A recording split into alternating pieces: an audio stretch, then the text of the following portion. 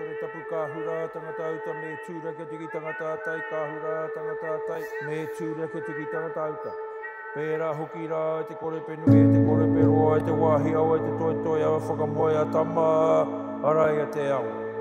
Ko tū, korongo kau hoki ātama i uhia tuku nātu ātama kia puta ki waho, ki te tāwhanga, whangai puta ngāri ki norongo ki te atatauira mai e.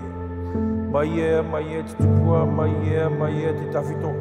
Ia humai ko i whē i whakaotinu ki whakaotirangi ko tau manawa e tāne, ko tōku manawa ka irihia whānau. Whānau hara mai te toke i haumi e, hui e tā hiki e.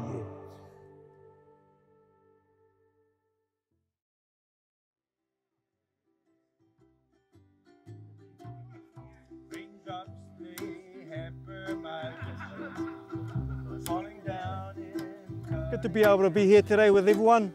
Just reconnect with our wider Te Toki Whānau. Come and tautoko our matua here and his aspirations for te ao waka.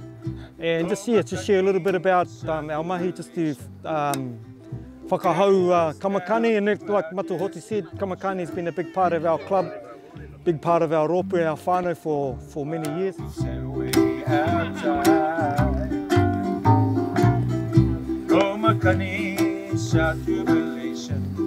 Well, actually, the main canoe builder was a guy called Paul Gay from Hawaii, and so we built this canoe down here in our shed. And so, I really wanted to have one like this so that we could use it for practicing for any of the races we used to do up at Hawaii.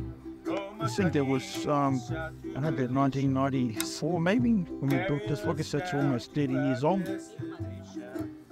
Well, this Kamakani means the wind, and so because I was wanting it to be our same canoe too, so I thought after that it would become a Kamakani Hawaiian with wood.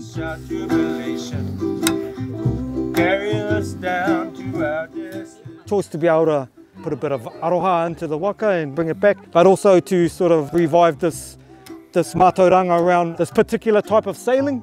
So we sourced a little bit of support from the MCH, Ministry of Culture and Heritage, to do this mahi.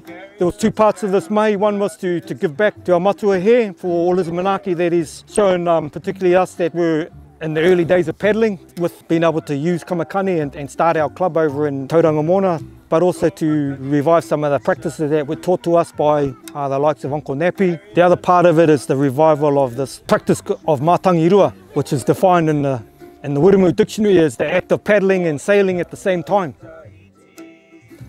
That's part of the aspiration of reviving Matangirua, but also looking at this waka as a stepping stone onto our bigger voyaging wakas like Haunui, Henemona, Aotearoa 1. And so, just looking forward to be able to put the waka on the water. This is our waka, it's your fella's waka, it's all of our wakas. Tēnā koutou, kia ora tātou katoa. Kei runga ka whanatū au ki te pū, ki te tauira, ki te wana. Ka tū te tongi kura ko te ākinga i te mea nui. Ka iri mai ki runga ki āhau tēnei te nini, tēnei te nāna, tēnei te hanga te tupua. Ko rangi nui e tū nei, ko papa tū anu ko e takoto nei. Ko ngā iwi e paine hiki te āwhitia. Tēnei te rā hei whakahoki a Kamakani. Ki runga i a Tangaroa, ki runga i a Hinga Moana. Ke herea ki te rangi, ki te whenua. Raini a hau tūturu o whiti whakamaua kia tīna, haumi e hui e tā.